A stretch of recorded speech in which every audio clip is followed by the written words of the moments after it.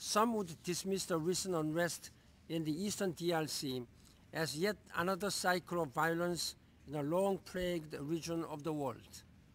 But we have it within our hands to break that cycle and shape something different.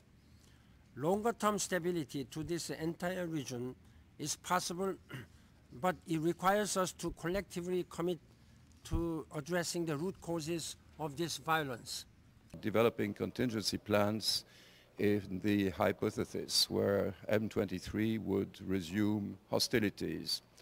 We are also investigating a number of reports regarding human rights abuses committed by M23, by other armed groups, and by some elements of the national security forces in the area of Minova.